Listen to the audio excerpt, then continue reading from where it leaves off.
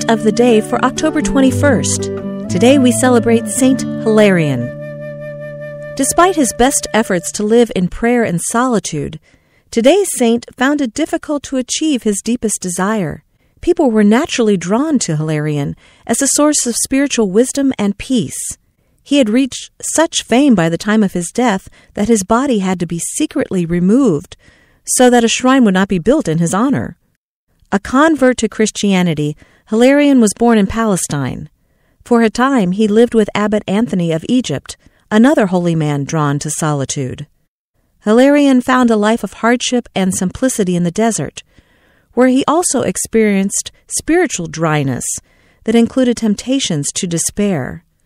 At the same time, though, miracles were attributed to him. As his fame grew, a small group of disciples wanted to follow Hilarion. He began a series of journeys to find a place where he could live away from the world. He finally settled on Cyprus, where he died in 371 at about age 80. Saint Hilarion the Great, as he is sometimes called, is celebrated as the founder of monasticism in Palestine.